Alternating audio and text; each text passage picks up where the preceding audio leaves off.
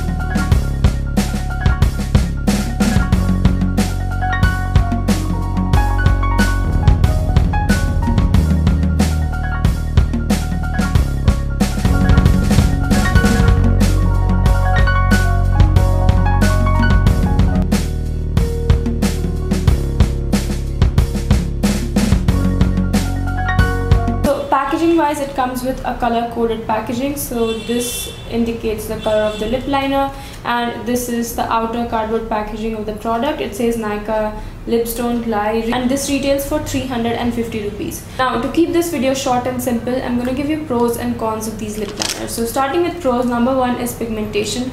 I really like the pigmentation on these. The only shade that I think could have been a little bit more pigmented is Heartbreaker, the purple shade that I have on my lips right now. I did have to like go over twice to get maximum pigmentation, but the rest of the shades that I have are quite pigmented. Even the lighter shades like the nude shades are super pigmented, so that's number 1.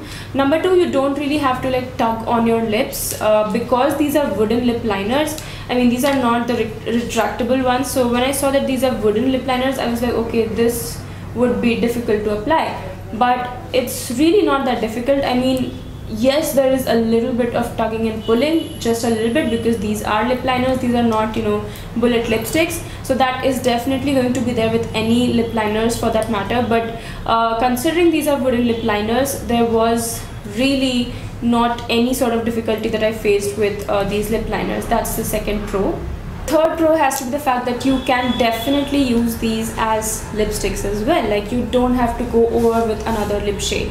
Now that again applies to any lip liner, but the reason why I'm including it as a pro is because the shades are beautiful, you know, like these are not just like regular lip liner shades, like not just like any shade, you know, like these are like, oh wow, like I can use this as a lip liner, as a base, and I can go over with any other lip shade, but also I can use these just by itself. Like the shades are so universal and I really like these 4 shades at least.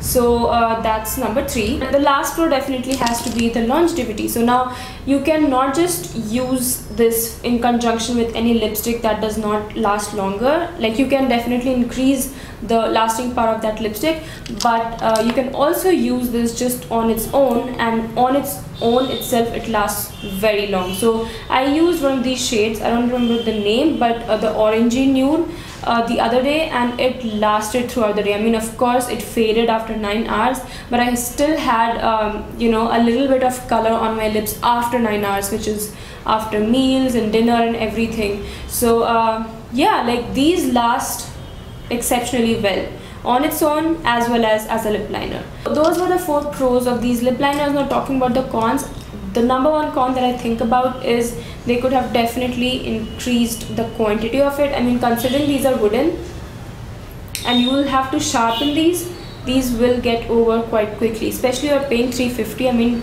I don't know, I do feel like the quantity would have been better than this. I think that's the only con I can think of right now. I don't know, I don't think there's anything I disliked in particular. That was my mini review on Nykaa's Lips Don't Lie lip liner.